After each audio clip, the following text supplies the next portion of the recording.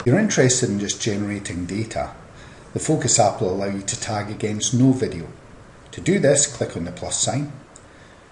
The new project window will open.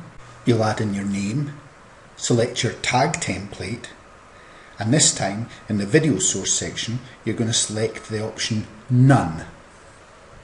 A message confirming that you're going to tag against no video will appear. Click the Done button and then in the new project window select Create. This will now be added to your list of projects. The icon will be black and be titled No Video. Touch your project to open it and the Focus window will open.